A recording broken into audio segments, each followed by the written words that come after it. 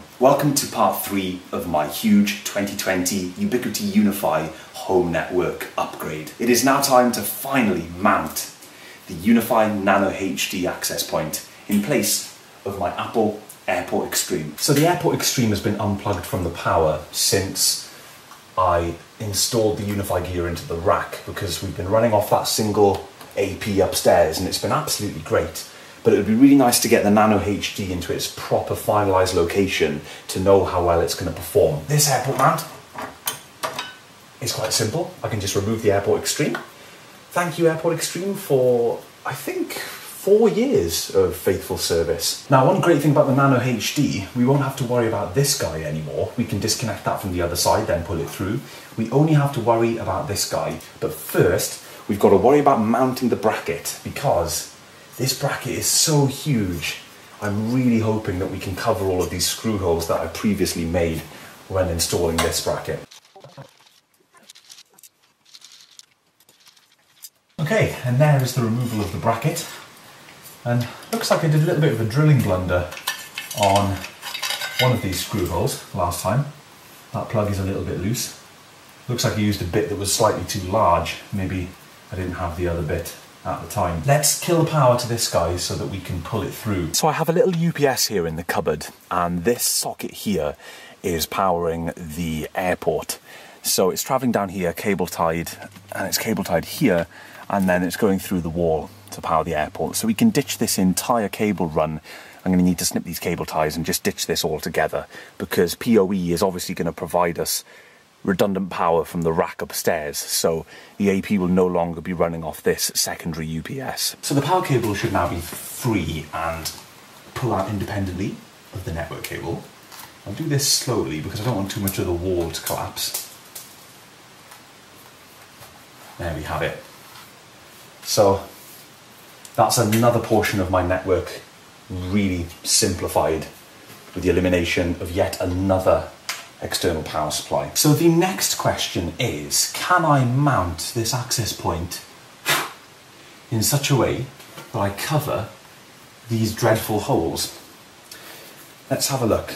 So the mount is absolutely tiny, as you guys can see, and I believe that the cable is going to need to come out. Let's have a look.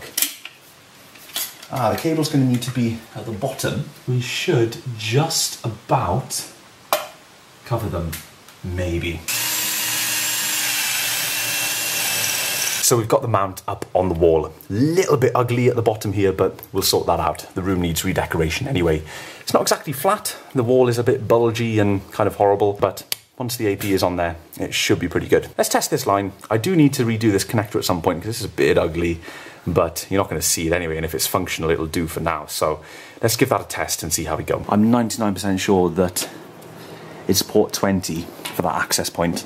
So let's plug in the tester and just go for it. The other end is plugged in downstairs. And this port was working with my AirPort Extreme, obviously, but before sending PoE, before plugging it into its destination in the switch here, I just need to make sure that it's 100% working on all the pairs. Perfect. We can now plug in the access point to port number 1 on our switch, and we are ready to connect the Nano HD. So let's plug her in and see what she does. Do we have a light? Yes, it's lit up. Boom! There it is, guys. Our new wireless access point. And if it wasn't for these 2 holes underneath, that would look pretty clean. But I've got some filler. I can fill those. It won't be the same colour for now, but it'll look better than 2 gaping holes. And then when we repaint the room, it'll look great. So check that out. So the access point has now booted up. It's blue. And just to show you an A-B comparison, this is what we've come from. So it's a little more sleek, a lot smaller, and my God, it's much, much better. Nice. So I've got some speed test results of the old versus the new system. So the old system was the AirPort Extreme that we just removed. That was mounted in the prime location downstairs for sort of the main access point. And then upstairs, filling in all the upstairs areas, I had the Apple time capsule sitting in my office on top of the rack. With the new setup, the UniFi stuff, we've only got a single AP. It's the Nano HD mounted in the same place that the Airport Extreme was mounted, nothing upstairs. So I've got the results, let's take a look. So it's nothing incredibly scientific, folks, just a couple of speed tests on my phone in different locations of my home. But let's take a little look at the pretty solid performance of the Airport kit.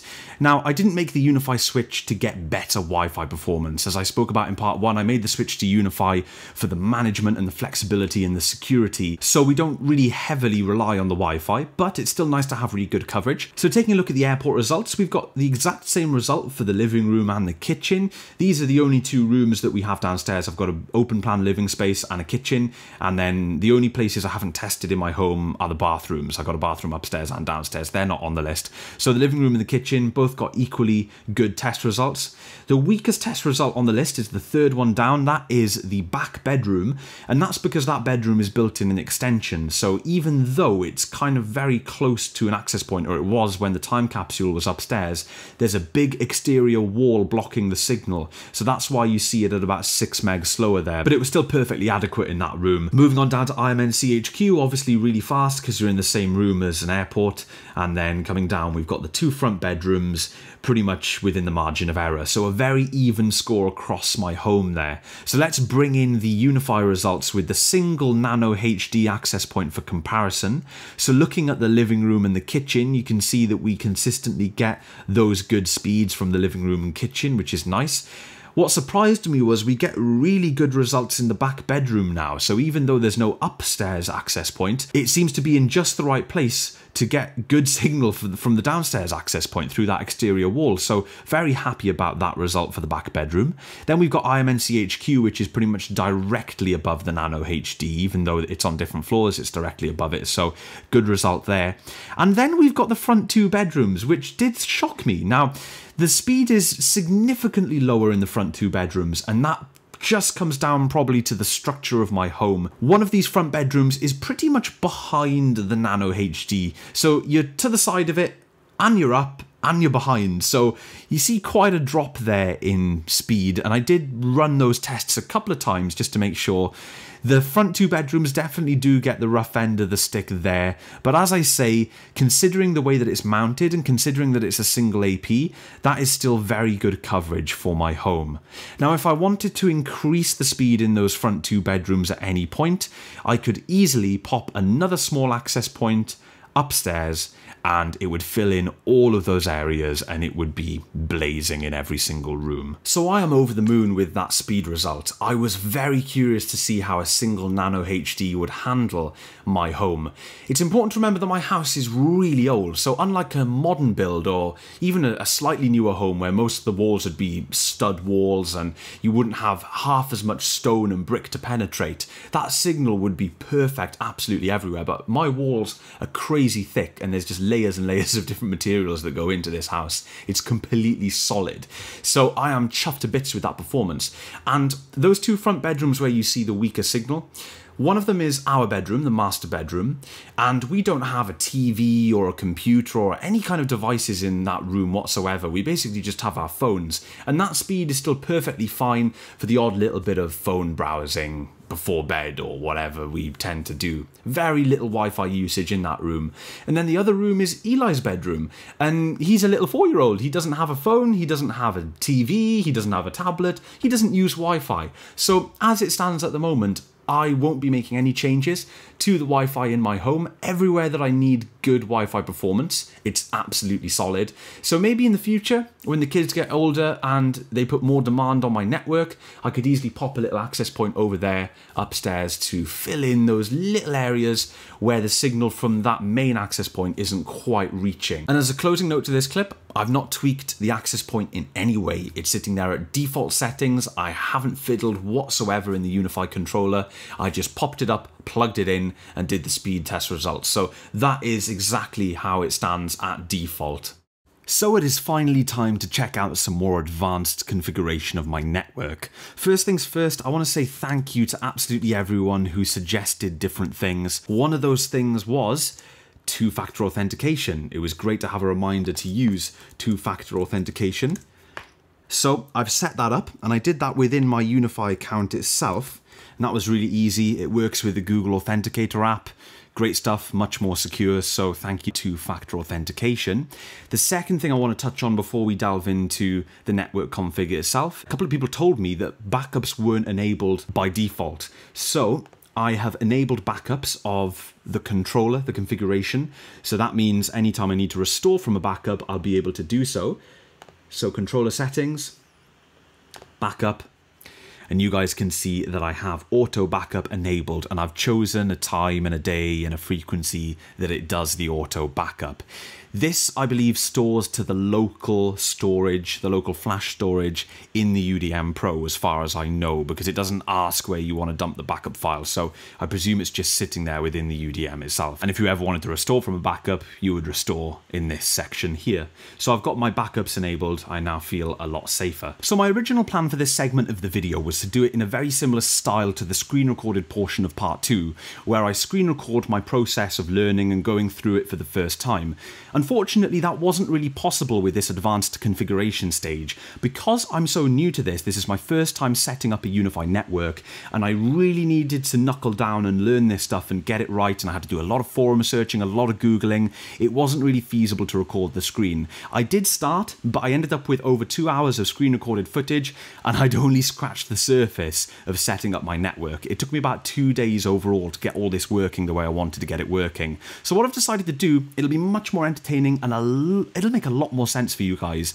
I've completely set up the network now, and what we're going to do, I'm going to give you a tour around all of the settings and show you the step-by-step processes I did to get this up and running and working in the way that I wanted. So before I even touched the controller, I needed to make a plan. So I took to a little document and I decided to write down absolutely everything that I needed in order to build this network in the way that I wanted to build it. So the most important part of this doc, and the part that I referenced the most, was this section up here, the network section. And this is my basic plan of how we are separating the network. Now here at the top we've got this section LAN. This is the default network that comes out of the box with the UDM Pro. So at the end of part 2, when we set up the network and it was up and running and all of my devices were running on the network, they were all running on the LAN, which was the 192.168.1.whatever address. So the gateway itself resides at 192.168.1.1. That's still the case for me because I use all of my network devices on this LAN. I've kept the LAN as it is, haven't altered it apart from the DHCP range that I showed previously.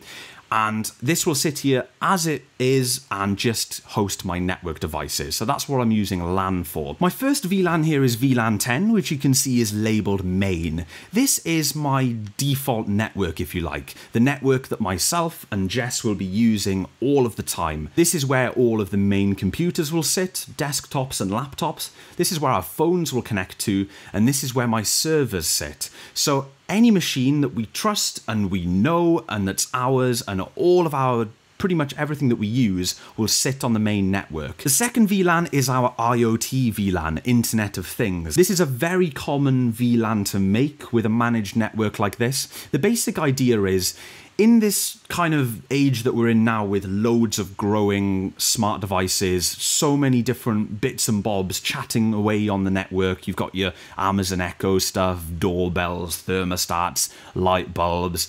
Pretty much everything these days is smart. So the more devices you get on your network and the more brands of different devices that you get sat on your network, they're all chit-chatting away there.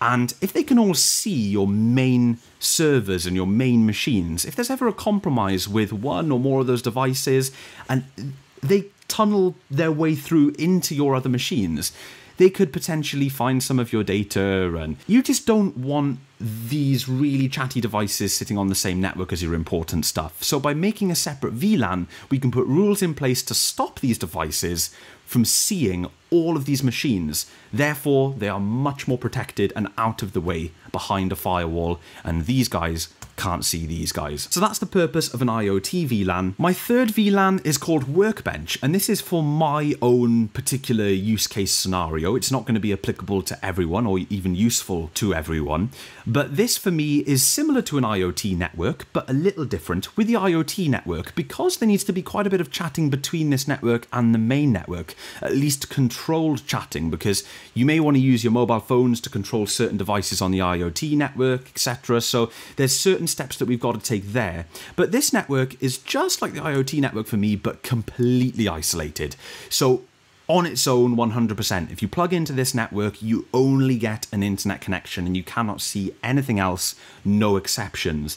And my use for this VLAN is simply for machines that I get in for repair. If someone drops off a laptop and they want me to repair it and I need to connect it to the network to download something or whatever the case may be, I don't know what state that machine is in. I don't know what files they've got on it. I don't know what malicious things are lurking around. So if I plug it into my network, I don't want all of my servers and my main machines to be at risk of attacks from things that are possibly stored on these machines. So by plugging them into this VLAN, I get a simple tunnel through to the internet, and that's all I need. My fourth VLAN is for cameras, and then our fifth VLAN is our guest VLAN, and this is pretty much just to get guest Wi-Fi up and running. So in terms of the subnet, I've matched the VLAN ID to the third octet in the IP address here. So that means that VLAN 10, 20, 30, they don't even have to be in tens, they can be whatever they want. You know, they can be 18, they can be 102, they can be whatever. I've just done it going up in tens because it's really easy to remember, starting at 10 and working my way up in order of what I consider as importance, so order of importance, if that even makes sense. And then I've just matched all of the IP addresses to those VLAN IDs. That way I know that if I want to access something on a particular VLAN, I always know that the third octet is the same as the VLAN ID. We've also planned out our wireless access. So this, again, is really simple. So I'm going to have 3 total SSIDs, Starbug, Starbug IoT, and Starbug Guest. More sci-fi references there, folks, for those of you who are into your sci-fi. So firstly, you can see this is network number 10, or VLAN 10.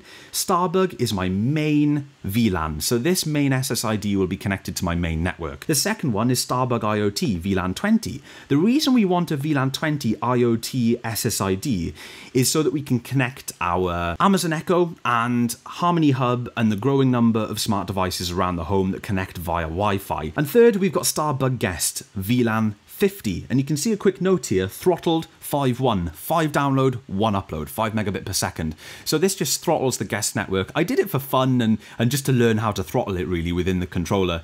It just means that if your guests come over, if you do have a lot of guests and they use your Wi-Fi, when they come over, if you're downloading a big file or uploading a big file, or you're doing something fairly heavy on the network, you know that if they start browsing and trying to upload and download things, you know that they're not going to take all of your bandwidth. So that's a good little thing to learn how to do. And they are the 3 SSIDs. You'll notice that I don't have an SSID that ties to Workbench or cameras. That's because my cameras will always be wired, so they don't need a wireless network, and my Workbench devices will always be wired. I'm only making this VLAN for a couple of ports on the Workbench, so I don't need wireless access for those devices. So other than that in my doc here, the rest is really self-explanatory and basically just for my own referencing.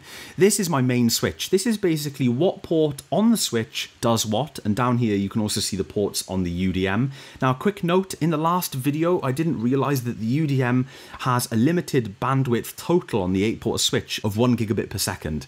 So the switch itself, the dedicated switch, is much faster than using the UDM Pro. So I'm going to fill up my main switch first, and then the UDM Pro will be the overflow ports. I think it's 30 something gigabits per second the switch itself is capable of, so much more throughput there on the switch. It makes much more sense to put the servers and stuff there. So you can just see color coded, and the LAN itself, the network column itself shows you which network is going to be what on the switch end. And then similarly down here, we've got the table for the TV switch. This is really easy. All of the devices connected to the TV will be on VLAN 20, the IoT network, but we've got a little difference with the Apple TV here. Now, I was talking earlier about the communication that needs to take place between a main network and an IoT network. Because our mobile phones and computers and servers are all sitting in this main network, if there is a device on the IoT network that has heavy reliance on those things, they're going to need to communicate a lot.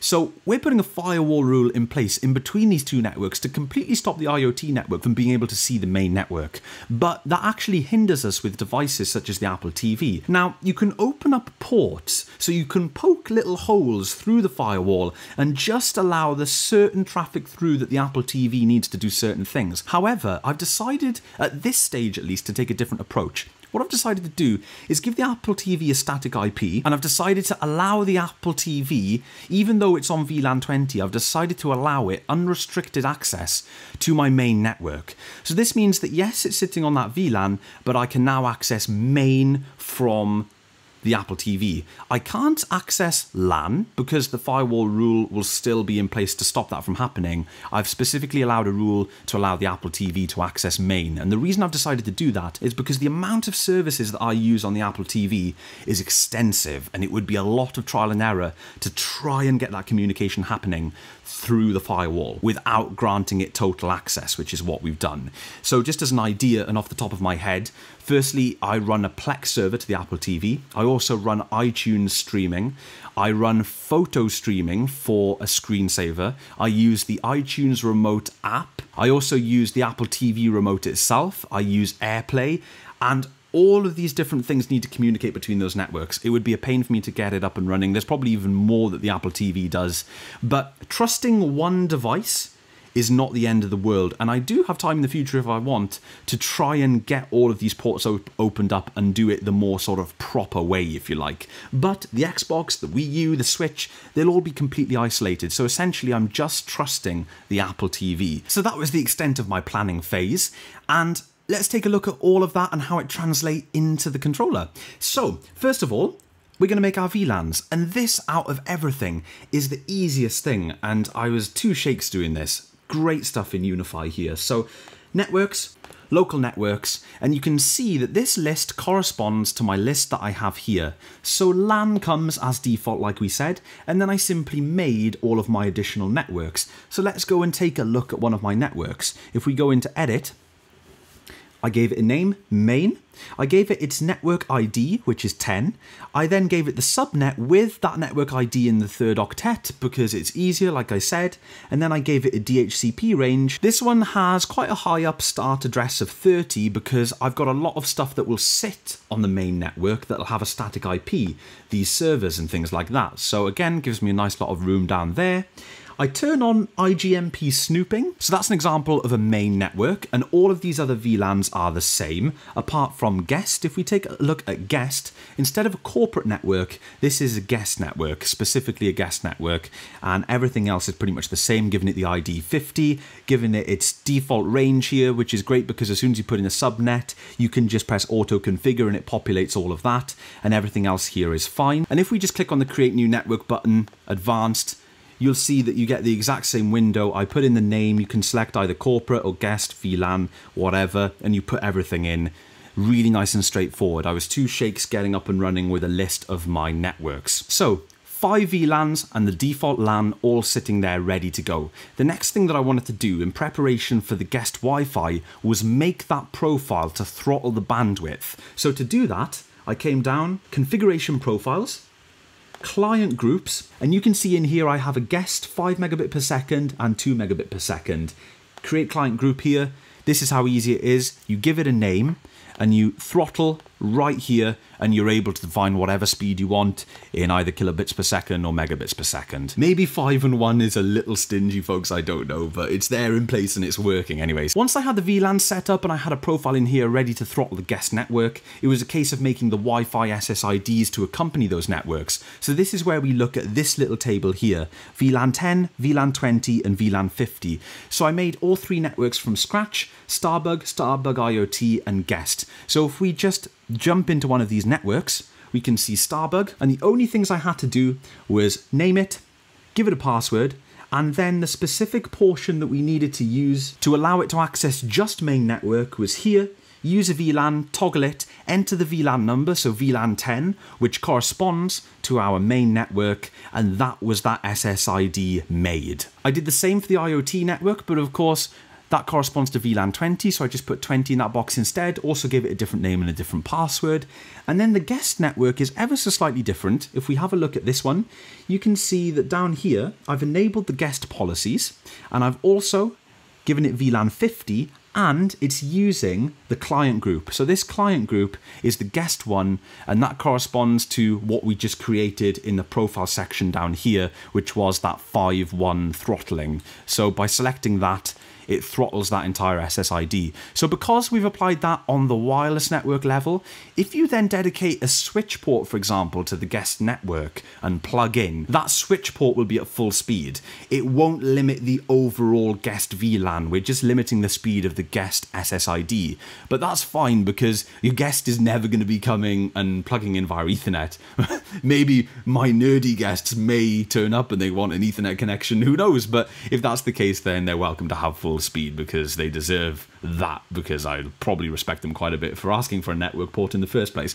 So the SSID itself is the only thing that's actually throttled to the 5.1 bandwidth cap. After creating the Wi-Fi networks, I went to enable MDNS, which can be found here under Gateway. It's just a single toggle. So next I want to touch on the switch ports, and basically up to this point, we've got our VLANs and we've got our SSIDs that correspond to the VLANs. So if we give a little bit of attention to the wired devices now, down into configuration profiles once again, but this time into switch ports. And I didn't create these guys. These are here by default. So if you create a VLAN, they'll automatically populate these sections here, which will create switch port profiles for you to only have a specific switch port offering a certain VLAN. I didn't have to change anything in here because in my use case, I only need switch ports to correspond to a single VLAN. But if you would like to access 2 VLANs or 3 VLANs, multiple, any kind of combination of your different networks from a single switch port to whatever device is plugged into it, you can create your own switch port profiles and assign as many VLANs as you want to that port, I believe. So it's cool that they kind of save you that step. They automatically make the VLAN switch port profiles for you, and that's all that I needed. It's all I need at the moment anyway, so that's perfect. The next stage to getting this functional was to give every device that needed a static IP a static IP. So if we take a look at all of our clients, we have certain devices here in the list that currently have a static IP. This is some kind of bug, I believe, in UniFi. This Apple TV currently, you see, it just changed there. I've been facing this the whole time. When I've had devices with static IPs, they seem to fluctuate between the old DHCP address that they had and the new static IP that I've set. So let's take the Apple TV as an example here, folks. Let's try and ping that Apple TV at 192.168.20.220, which is the address that it's telling me the Apple TV is sitting on there.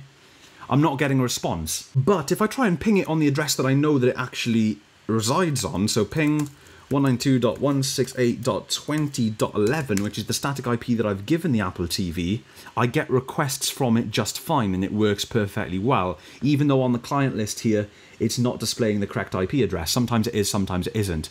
Regardless of this little, presumably a little bug, I have certain devices here that are sat with static IPs. So the Apple TV has this address, and then another good example is Scaro has this address. I haven't created the link aggregation yet. We'll look at that a bit later on. But Scaro resides at this address. Venus is another example of this little bug. It's not actually residing at this address. It's residing at, let's have a look, ping 192.168.10.11. This is Venus, is it? No, 1.12, sorry, 10.12, that's where Venus is residing. See, this is the beauty of having a list like this. It tells me that Venus is residing at 10.12 and I'm getting a response from that. So yeah, I'm not sure what's happening here with the list. It's a bit unfortunate and it tripped me up a little bit, but I'm now kind of watching out for it as I go, so I know that these addresses may not correspond. Anyway, what I'm trying to say is before we create our firewall rules, anything that you want to give a static IP address to, it's good to do it beforehand, because if you want to put firewall rules in place that address certain IP addresses, those addresses are going to need to be correct before you do so. After we've got all our IP addresses sorted and stuff like that, we can assign certain ports on the switch to be certain networks, and this is really easy. So let's use our TV switch as an example, the living room switch. You can see that every port 2, 3, 4 and 5 need to be on IoT 20, VLAN 20, sorry, which is the IoT network. If we go into ports, these are the ports on the switch. If we look at this port first,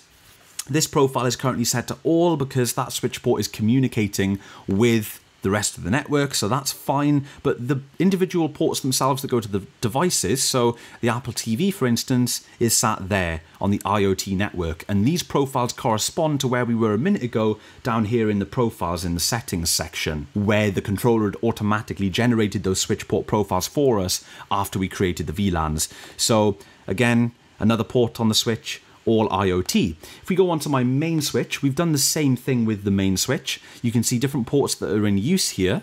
A good example is port number 3 here, which our Philips Hue bridge resides on. The Philips Hue bridge needs to be on the IoT network, so on the port itself, it's an IoT port. But if we look at, say, port number 9, which is where SCARO is sat, that is a main network port.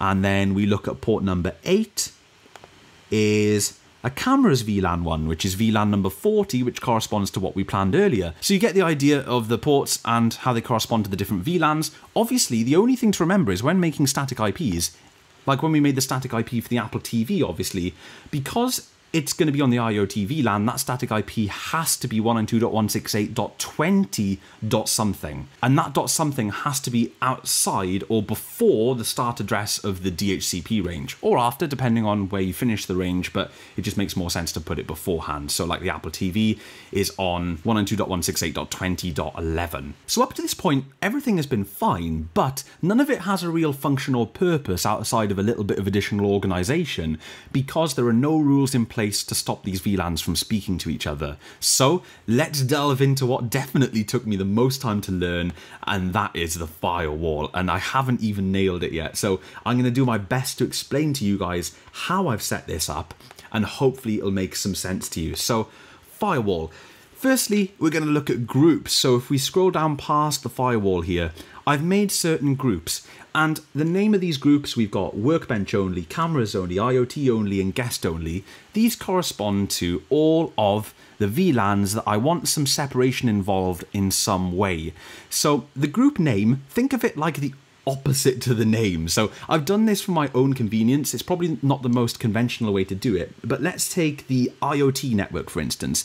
If we have a look at the group that I've created, in the list here of addresses, I have every single network that isn't the IoT network. So what this allows us to do, when we make a firewall rule, we can make one rule to stop the IoT network from chatting to all of these networks in the same rule. We do that by using the group. So everything is in here apart from VLAN 20, which is obviously the one that we're making the rule for in the first place. So as another example, let's have a look at the workbench, and all of them apart from VLAN 30 are in this list. So it'll stop the workbench chatting to any of these when we make the rule. It's just really clean, and it saves us making 5 or 6 individual rules for the separate VLANs, which would be really time consuming and kind of a little bit heavy on the firewall, I guess. So with the groups in place, I then made the main rules that would stop everything chatting and intermingling. So we're going to click on LAN up here, and I made all of my rules on the LAN section. So all of the ones in kind of grey are the ones that are default. So I didn't touch these, I didn't even worry about them, they're all whatever. I just made my own little rules up here. So we've got one rule, we're going to ignore this one for a second. We've got one rule for every VLAN that I wanted to drop traffic, apart from the guest. We'll talk about the guest in a minute. So let's take a look at, first of all, say my workbench, for instance, and how I built up this rule. So we made the rule on the LAN in, which is the front portion of the router. Before it routes anything, it's going to look at this firewall rule, and if it doesn't need to route that traffic, then it won't waste any resources doing so. So that's where I've popped all of these drop rules. LAN in, giving it a name, probably doesn't make a great deal of sense, but I know what it means. Block workbench to all, so workbench network can't see any other network, essentially. Before predefined rules, the action is dropping because we're dropping all the traffic here. That's giving us our sort of privacy, if you like, on that network. And then this is the kind of key section here. The source is the network itself, so the workbench network. We want to drop all the traffic, and here is the group that we made. So between all of those other networks, the IoT network, everything that resided in that group that we just looked at, we've selected the group as the destination, so the workbench network cannot see anything from any other VLAN, and then we press save. We did the same thing for the cameras, and then for IoT, we did the same thing, But when I first made it, I wasn't able to access the IoT network in the way that I wanted to. So I don't want the IoT devices to be able to see any of the other VLANs, but when my phone is sitting on the main VLAN, I wanted to be able to control devices on the IoT network, and it wasn't working, and this was frustrating. So for instance, my phone is on main. My phone is sitting here, Starbug, so it's on VLAN 10 on the wireless network. And then my Philips Hue bridge is sitting on VLAN 20 on a wired network, and I wanted to control my Philips Hue bridge using my phone that was sitting on the Starbug SSID. In order to do that, while keeping the VLAN segregated, the IoT VLAN on its own, I of course used source as network IoT, so same as the Workbench network, destination the IoT group, but under advanced, I just toggled this guy, match state new, and I just stumbled across this online, and what that allowed me to do was then communicate to the IoT devices from my main network. And that was great. So I'm not sure if that's entirely the right way to do it, because I know you can create allow rules and accept certain traffic. I also tried that for just the main network to the IoT network, but I couldn't get it working in the direction that I wanted to with this rule in place. So I have the functionality that I want, and we'll try and demo it in a minute. And then all I have additionally up here is this rule. Now, this is where this section comes in, the Apple TV. The Apple TV is sitting on the IoT network, but I want it to talk to main network. So this was really easy to set up. I wanted to be able to see all those servers and everything like that, like we spoke about. So LAN in again, this time accept all the traffic. It's an accept rule. And we're accepting, obviously, from the static IP of the Apple TV that we set. And this is why it was good to make a static IP, because it allowed us to make this rule really easily. And then under the destination, I wanted it to talk to my main network. So network main. We didn't use a group, obviously, because it was just one device to one network. So that is the allow rule. Another quick set of rules that I made that was slightly different. After I did all this, it was great. My Workbench network couldn't see my servers, couldn't see my main machines. My IoT network couldn't see my main machines. It was all perfect. But all of these networks could still see the gateway. They could all ping 192.168.1.1. So essentially, you could access the UniFi controller from all of these networks. So to solve that, I made 3 more rules, one for IoT, one for Workbench, and one for cameras. If we have a look at these rules, in order to stop them hitting the gateway, I made a LAN local rule, and then drop, and under source, I selected network IoT, and this would be the same Workbench or cameras, and then under destination, I selected network LAN, and that means that these VLANs can no longer hit the gateway. That's what this rule allows you to do. Absolutely perfect. Now, I'm currently on, if you look over here, I am on 192.168.10. something. So I am sitting on Starbug. No, I'm not. I'm not on a wireless network. I'm on a wired network. So I'm sitting on a wired VLAN 10, which is my main network. Now, we don't have any firewall rules in here that restricts the main network. So I can chat really happily to LAN from VLAN 10. So I can ping, firstly, the gateway. That's the UDM itself, and I get responses from the UDM. And this demo will make sense in a minute, because I'll log into a different network and I'll show you the restrictions actually working. I can also ping, say, my switch, which is 192.168.1.2, and I'll get responses from my main switch. I'll get responses from all of the gear that's sitting on LAN. So quickly, if we go into the guest section, I also made some rules for the guest network. Firstly, we were just chatting about the gateway one. I made the same thing. The guest network by default could access the gateway. So let's take a look at this one. Instead of LAN local, it's now guest local. Same thing, drop from source. That is going to be our guest network. And our destination is going to be LAN, because then our guest network can't hit the gateway. And also, once I'd made the guest network, I couldn't see any machines as such, but I was still able. I did a little test.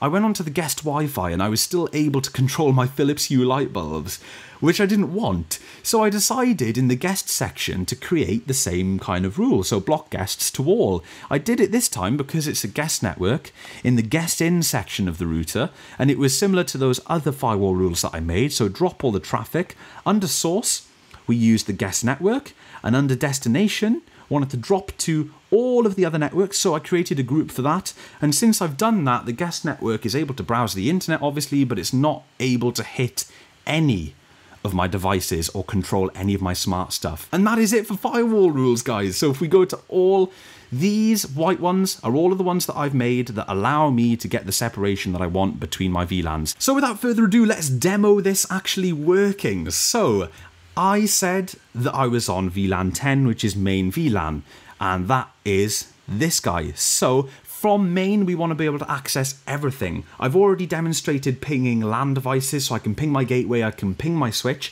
but let's ping something on the IoT network. So ping.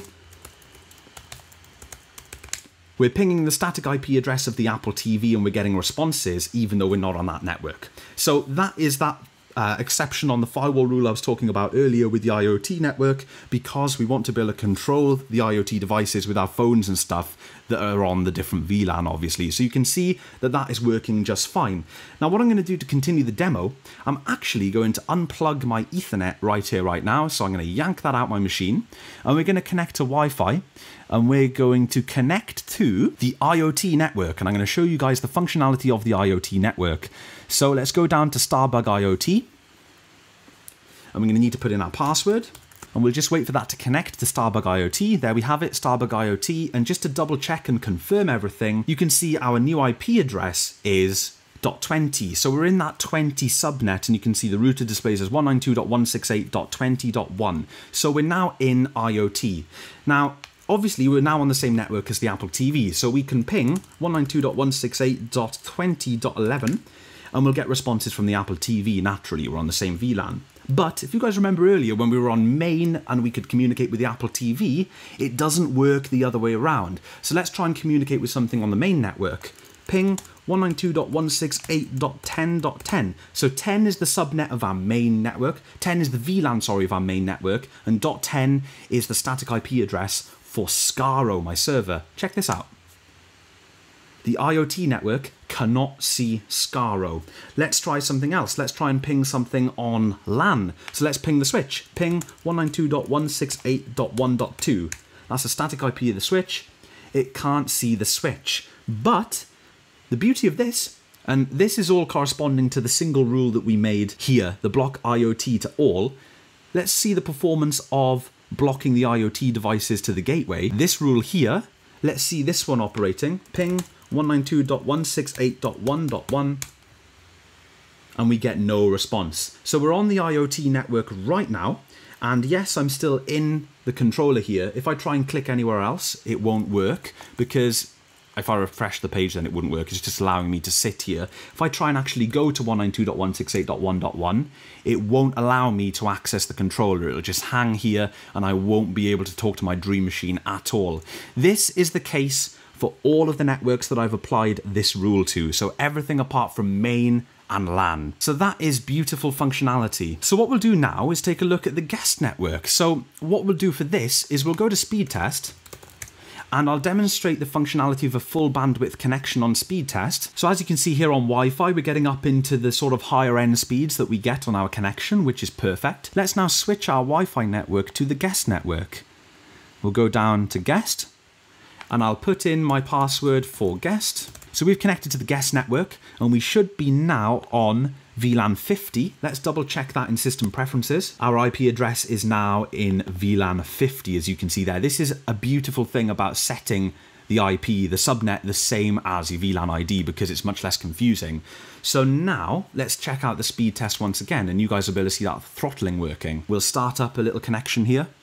Now again, this will only work over Wi-Fi, but you're not going to really want to dedicate switch ports to a guest network anyway. And you can see we have that limitation there working on the download, and then a mega throttled, horrible upload speed. So you can see the throttling working on the guest network. And now the guest network rules themselves, we can't ping anything, obviously. So we did the gateway rule for the guest network that I'm not going to be able to show you. Oh, actually, it's on the same list here. Block guest to gateway. So let's try and ping the gateway. Our request time's out for the gateway. We can't access anything on LAN. So we can't access the switch. Let's try and access something on the main network.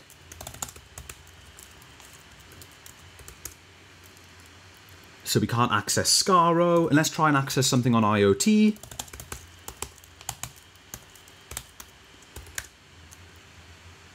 and we can't access the Apple TV on IoT. So the guest network is completely on its own, and for this functionality, it's the same replicated pretty much for Workbench. So Workbench can't see any of these things that we just pinged in here either. So I can't demonstrate Workbench on the Wi-Fi because I don't have a Workbench SSID, but if I was to plug into a Workbench switch port down here, then my results would be similar, or exactly the same, sorry, for pinging the gateway, anything on the LAN, anything on the IoT network, or anything on any network for that matter, apart from the same network that you're currently on. So that, my friends, is the extent of my advanced configuration so far.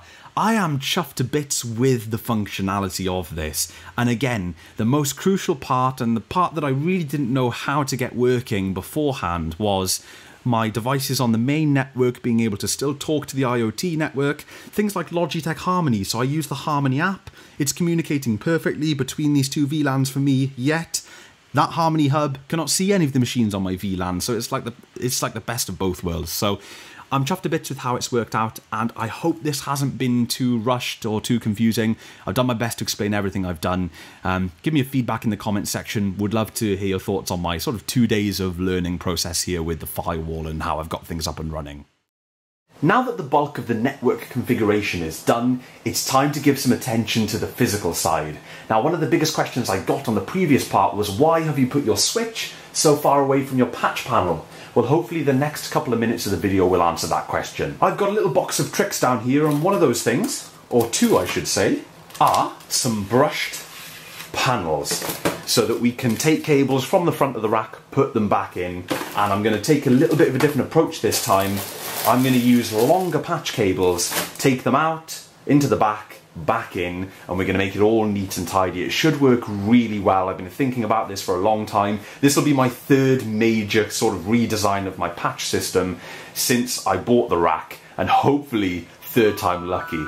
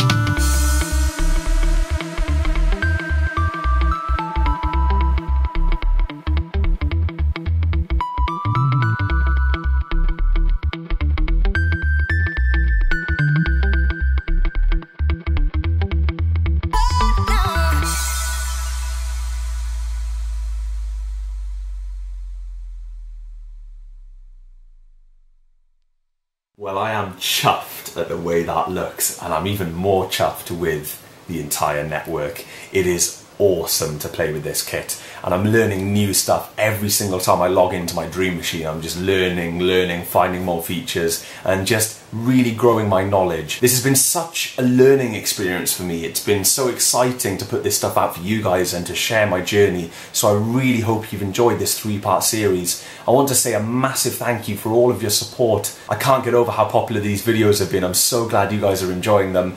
And another huge thank you to Ubiquiti. Without their generosity, this would not have been possible. I would not have been able to do all of this in one big hit like this and make a big dramatic series. So thank you so much, guys, for believing in me once again. And even though we've come to an end of this series, there was a lot that I couldn't fit into these 3 parts. So I've got videos coming a little bit further down the pipeline. If you're interested in more UniFi stuff and you're new to the channel, please consider subscribing, because I do have more UniFi videos planned. A specific video that I have planned is a much deeper look at UniFi Protect. We weren't able to look very much at UniFi Protect in this series, but we're going to get onto that in the future, as well as a couple of other little things. I'm going to go over making a link aggregation with a Synology NAS and a UniFi switch, and just a few other things that I've learned along the way I'm going to share in future videos. So keep your eyes peeled for those, folks. But that's it. That's my new network as it stands, completely overhauled, brand new. I love it to pieces, and I hope you guys have enjoyed part 3 just as much as you've enjoyed the other 2. I'll see you all in the next video.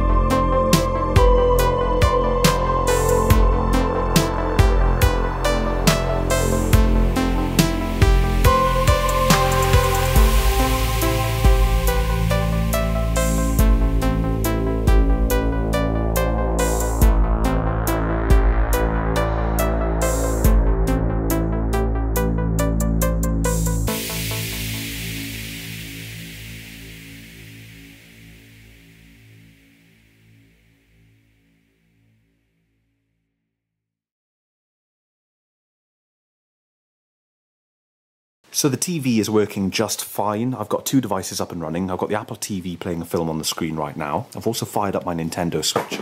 Oops, because I just wanted to show... I can't include that in. I've got to try and be a bit professional. Whoops.